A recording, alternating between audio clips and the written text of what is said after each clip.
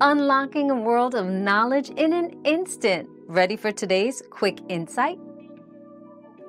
Santa's address has seen various changes throughout history. In the early 20th century, children often sent letters to the North Pole. In the 1940s, the U.S. Postal Service began forwarding letters to volunteers who responded on Santa's behalf.